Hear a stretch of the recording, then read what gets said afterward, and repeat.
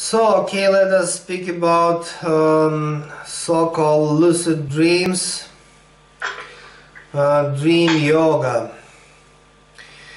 Well, I think that any advanced system of meditation must include lucid dreams, because you see, as you remember, the structure of any human being is like there are three bodies which we have: physical body, sthula shariram in Sanskrit, then astral body, sukshma shariram, and causal body is the karana shariram. So, according to some of the modern esoteric schools, we have something like 5, 7, 16, 35 bodies. But as I already told you, that's okay, let us respect this approach, but this is more like misunderstanding with a translation, because we have actually three bodies, but we have some so-called kosha. In the kosha there are 5 koshas, and sometimes people translate it as the body, but it's not body. It's different aspects, so we can call it shelves of our inner world. And that's the reason why no emotional body, no mind body, no intellect body, all that not bodies, all that are koshas.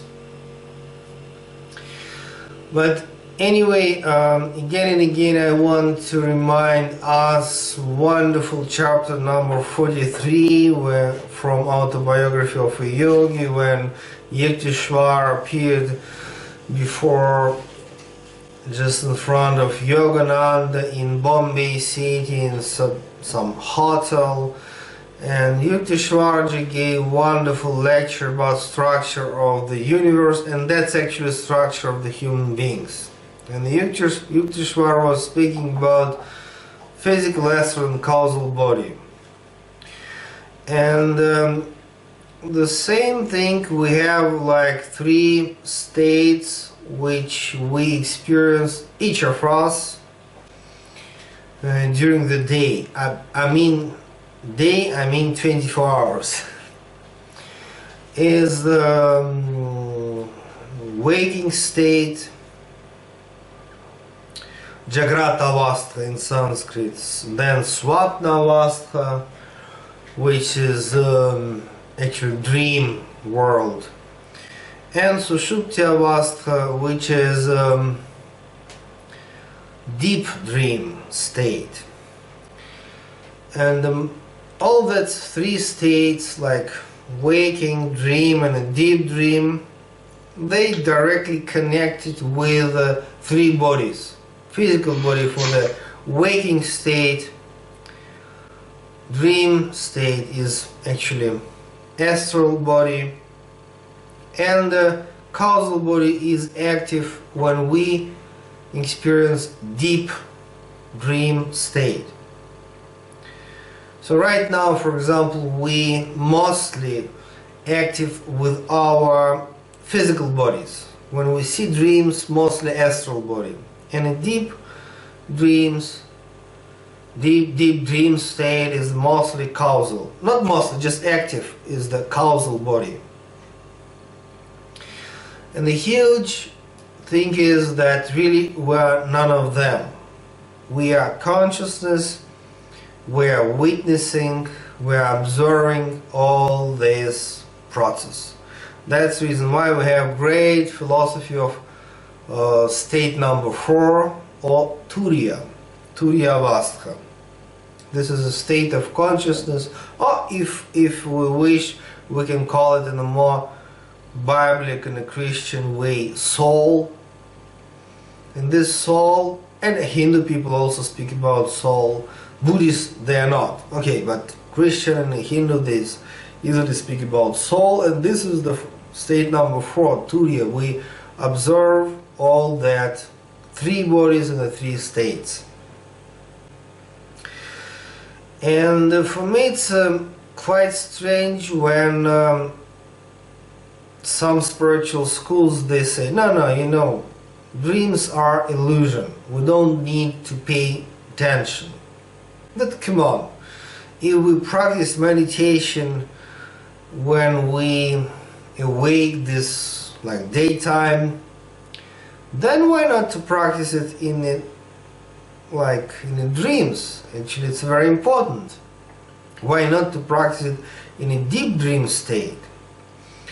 And as normally it's more like scientific mistake, they call deep dream state as the dreamless state. It's wrong, because we have dreams, but totally different kind of dreams. It's an abstract world of pure information, which is like causal plan of existence, and we do have dreams there, but like totally different kinds of dreams. We can't recognize it because we're not conscious enough. I mean, mostly people, I mean, the meditation practitioners, they can be, and even must be conscious also on that deepest level.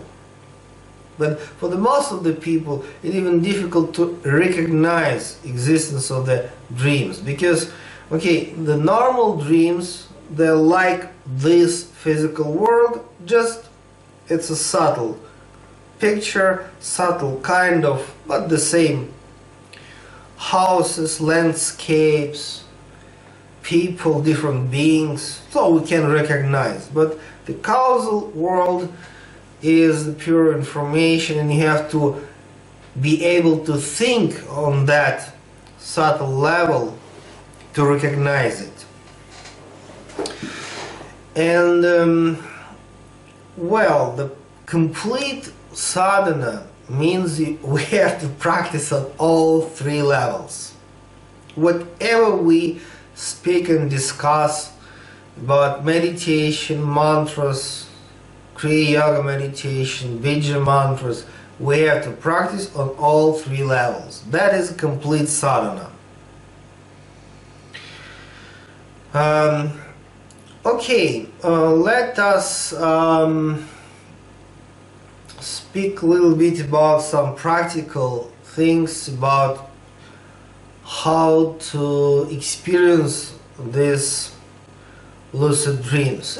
I'm very happy that now we have so many videos, so many books, so many seminars and workshops about lucid dreams. I think it's great. I think it's great. But okay, now we're going to speak about how to get that experience, and then it's good to speak about why we need it.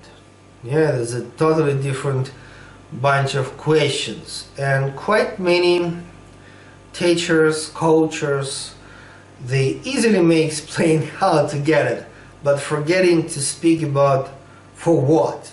No, because sometimes even teachers of lucid dreams, sometimes they don't know for what. Just nice, just cool. The purpose. Yeah, purpose of that.